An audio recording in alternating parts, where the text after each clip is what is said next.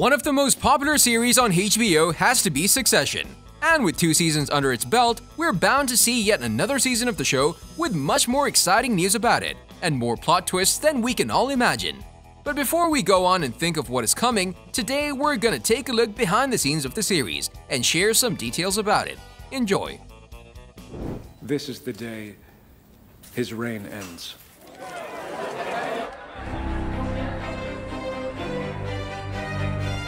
Real-life inspiration. The series seems like it has it all figured out, but how exactly did they manage to do that? Well, when we look at how things are turning out during the first 2 seasons, many will point out that the show might be loosely based on the Murdoch family, and all of those people will not be wrong, or not entirely. Because just like the Roy family in Succession, the Murdoch family is also a family behind a groundbreaking media empire, a founding CEO in his 80s who refuses to retire, the similarities are there. So you don't have to go very far to see where the series is taking hints from, right? Just like Logan Roy, Robert Murdoch is the man behind mass media and publishing company News Corp. Over the years, he has involved all 4 of his children in the company's various holdings. At 90 years old, he still remains the executive chairman, yet to pass on the reins to the next one in line. However, the Murdochs are not the only one the series have taken inspiration from. They've reportedly also looked up to the Redstones and the Hearst families, with both of them being behind giant media conglomerates. Kieran Culkin. When asked to join the show, Kieran Culkin was called to audition for the role of Cousin Greg, which to us just feels wrong. Luckily, he immediately realized that the role of the youngest family member, Roman Roy, was just perfect for him, which according to him, there were 2 things that felt like he was the one to play Roman: him being kind of horrible, and his particularly strange voice sharing his thoughts for PBS series Actors on Actors. However, the audition for Roman has already closed, but he was brave enough to send a tape anyway, and the producers agreed with him, realizing that they have found their Roman. Kieran said that there was something that clicked between him and Roman, something he still doesn't understand, something he doesn't want to understand, knowing what kind of a guy Roman is. And while we're at the topic of perfect casting for the series, Nicholas Braun, who ultimately landed the role of Cousin Greg, is most likely the closest an actor would have gotten to the character he's portraying. That's out of all other cast members of the series itself. While he has been acting his whole life, Culkin said that Succession is the show that has proven to him that he wants to be an actor. Other unlikely auditions. Culkin is not the only cast member whose audition didn't quite go as planned. Alan Ruck, who portrays the role of Connor Roy, almost missed his audition altogether. Home for the first time with his family in a while, he felt like he couldn't abandon his family's commitments, so he took his son to music class instead. Not a lot of actors would make that call, right?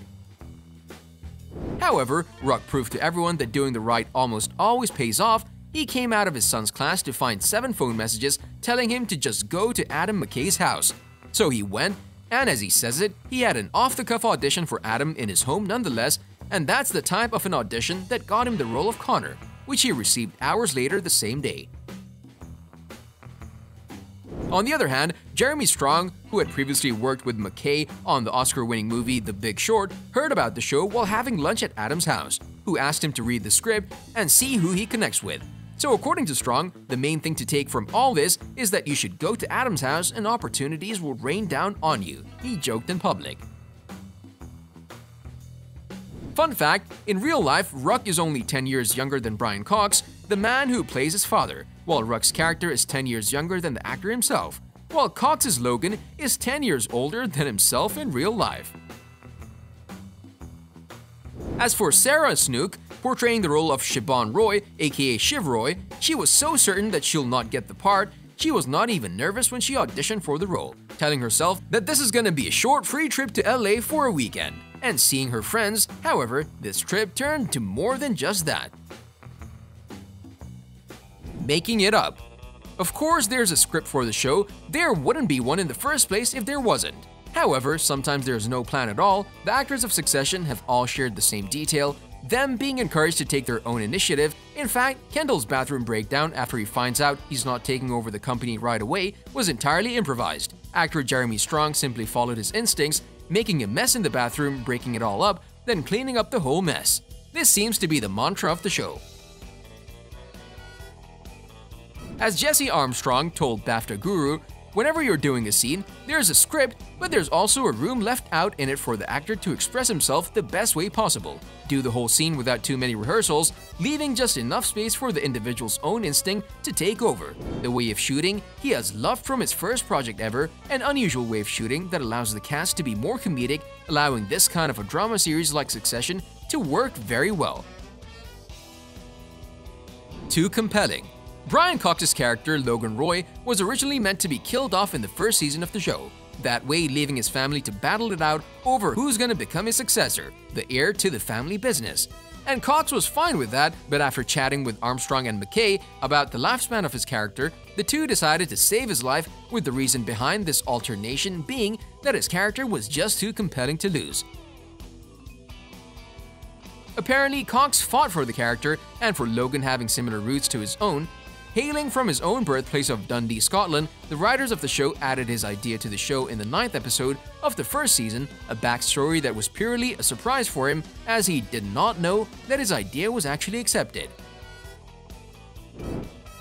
In the second season of the show, the story of it actually explores this part of the story, with Cox traveling home to Dundee with the other cast members to record 2 episodes. Such a special way for an individual to be portraying one character that was meant to be killed off way before even developing a backstory in the first place. Drama meets comedy.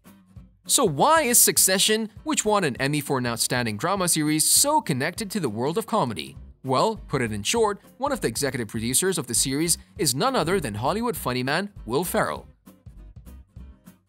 Together with Adam McKay, they produced such comedies as the Anchorman movies and Talladega Nights. So how did this corporation come to be? The duo met when they were hired on a Saturday Night Live on the same day and later formed a production company called Gary Sanchez Productions. While they mutually decided to fold the company back in 2019, the two remain close friends to this day, working together on yet another big thing, Succession.